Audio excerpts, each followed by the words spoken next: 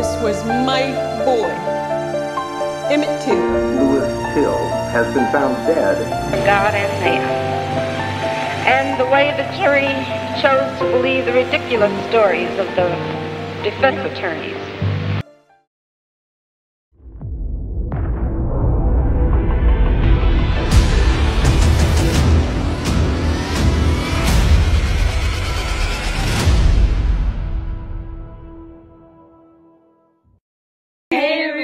Welcome to our podcast. Today we will be talking about the civil rights movement, the Emmett Till case, and its impact on society. But first, let's discuss what led to the Emmett Till case. The Jim Crow laws passed in the late 19th and earliest centuries allowed legal discrimination against people of color in the southern United States. These laws allowed racial segregation in public facilities, schools, and transportation, allowing a system of inequality and oppression. Let's dive into the heartbreaking story of the Emmett Till case. In 1955, Emmett Till, a 14-year-old African-American boy, was accused of whistling at a white woman while purchasing gum. Bryant told her husband about the interaction that day. Enraged, he went to Till's grandfather's house, looking for Emmett.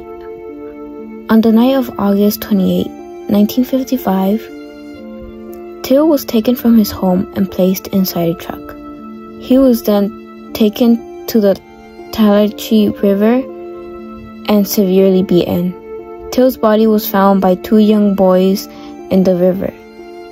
His body was recovered, but he was so disfigured that the only way he was identified was by the ring he had on. His body was to be buried immediately after, but his mother requested that his body was sent back to Chicago. Motivated his mother to contribute to the civil rights movement. She played a very important role in making justice for her son.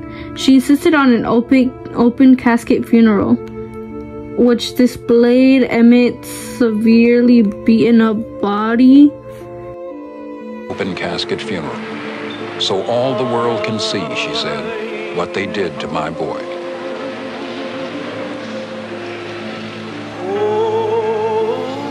After her son's funeral, she continued to try and make justice happen for her son. She gave speeches across the country and helped raise money for the NAACP. It was like this. What did he say when he grabbed your hand? He said, "How about a date, baby?" Despite her efforts to make justice for her son, no one was held accountable for the murder. Later in 2017, Carolyn Bryant admitted to lying during the trial, but she was never charged.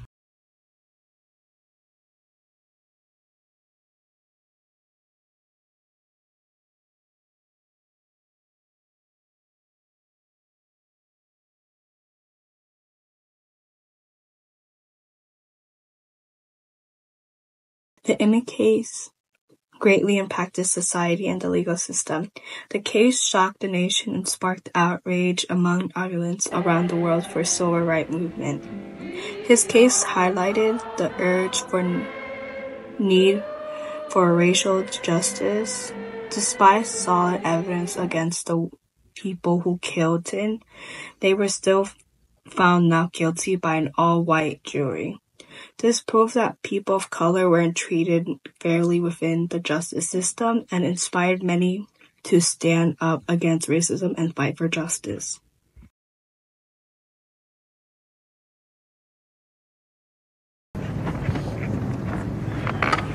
Everybody?